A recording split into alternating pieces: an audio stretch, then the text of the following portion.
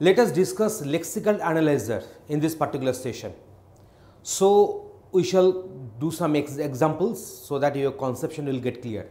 What is a lexical analyzer? In a simple sentence, if you want to explain, lexical analyzer acts as a subroutine, also can be called as coroutine, which is called by the parser whenever it needs a new token.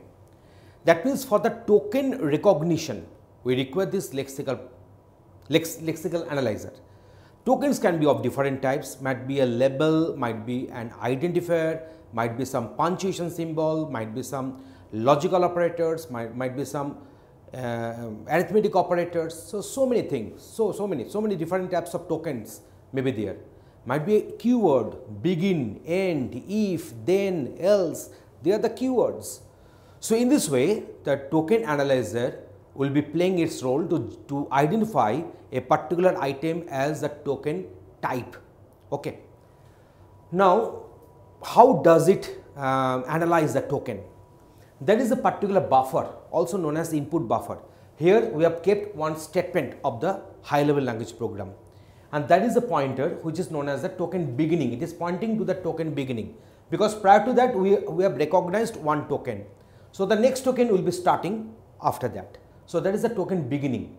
Now the another look ahead pointer will be there, and it will proceed in this way, character by character it will proceed, and it will check whether there is a delimiter or not.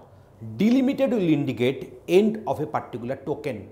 So delimiter can be a punctuation symbol, can be one space, blank space, or whatever it is. So it will search for the delimiter. If it finds that this is a delimiter, that means there is a finite probability of finding one token up to the previous character. So it will retract, it will come back to the previous character, and from the token beginning to this particular position, it will try to analyze it and it will try to categorize the token. So in this way, the lexical analyzer will do the token analysis. So also it is known as tokenizer. So in this way it is working. So input buffer is containing the program or the single statement. There is one pointer which is pointing to the token beginning, and another pointer will be advancing. If it gets some delimiter character, then it will come back, it will retract, and now from the token beginning to this look ahead pointer position, there will be a token. So it will recognize what is the type of the token. It might be a keyword, punctuation symbol, and so on. Now let us suppose for all programming languages, if you consider, almost for all programming languages, variables can be containing some alphabets and numerals, or digits or characters or letters. A variable can contain. So it can contain letters and digits, but a variable name almost in all programming languages should be starting with some character. So that is a very important one. So each and every variable can start with a letter, and after that it can have a letter or a digit. So if you draw the transition diagram for the identifier or the variable, it will be having the state transition diagram like this. So there is a starting state, that means I haven't recognized any one of the characters from that variable name. So it should be letter. If it is letter, then it will go to the state 1, and here we can have letter or digit in combination. Otherwise, a single letter can be one variable. I, J, K are the very good examples of variables or identifiers. So after that, letters or digits may exist, and then if it finds one delimiter, then it will go to the final state. You know, the final state will be recognized by the double circles, and initial state will have some inward arrow. So that is my transition diagram for the identifier. But this diagram cannot be fed to a computer. So obviously this diagram, against this particular diagram, I must be writing some program code. So there is a transition diagram implementation through a programming code. So you see, state 0, it is a label. C is equal to get car. Get car means it is reading one character. The character can be of the type letter, can be a digit, or can be some other. So now if letter C, that means if C, this character is of the type letter, so letter C will return true and false, boolean. It returns boolean data type. So either it will return true or it will return false. So if it finds that it is a letter, then it will return true, otherwise it will return false. So then go to state 1. Yes, if you get later, then from state transition will take place from state 0 to state 1. So then it will go to state 1. Otherwise, else fail. So I will be calling the fail function, and that will handle the error handling routine. So now state 1 is this one. Now it will be reading the next character. It will be reading to the next character. Because one character has been read, so automatically the look ahead pointer has gone to the next character. It will be pointing to the next character.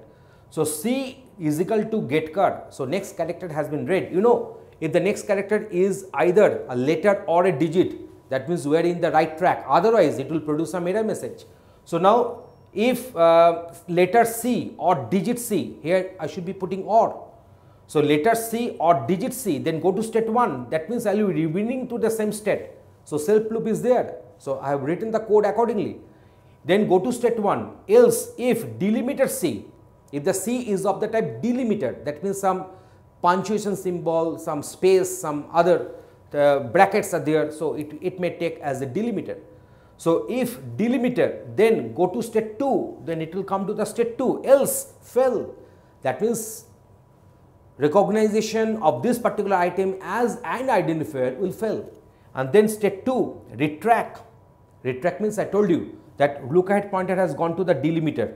So prior to delimiter, the character or the character prior to delimiter, up to that we will be having one identifier. So retract, so that is one function will be called. So look ahead pointer will come back for the one character. And the return ID and install. What is ID? This token is of the type identifier. This token is of the type identifier, and install means it will write the same in the symbol table. I told you earlier, the symbol table is nothing but a data structure which will keep a trace of all the identifiers, literals and labels and so on. So return ID install. So now it will write on the variable on that identifier on the particular symbol table, and ID means it will be detected as an identifier. It has been detected as an identifier. So it will be installed that one, and in this way this particular sample code against this particular transition diagram for the detection of an identifier can be written. So in this way we are having one, we will be having one one table where the different tokens will get recognized, say your greater than equal to, less than, and, or, begin, if, else, end, so many things. So we will be having one table where all these tokens will get registered, and later on this particular table will be the translation, the compilation of the program will take place in the later phases, because lexical analyzer is the first phase of the compiler. We had that article, we had that discussion earlier in our videos. So in this way it will install it onto the respective token list.